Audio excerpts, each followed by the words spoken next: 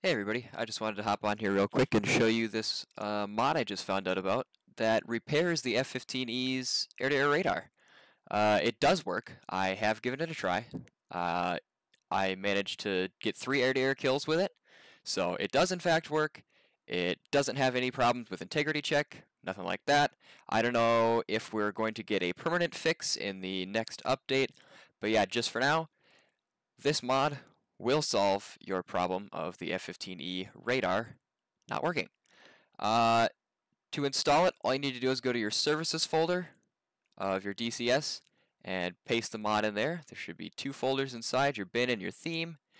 It'll show up in the bottom just like a module would, but it does, in fact, repair your radar and causes the F-15 to work again. Right off the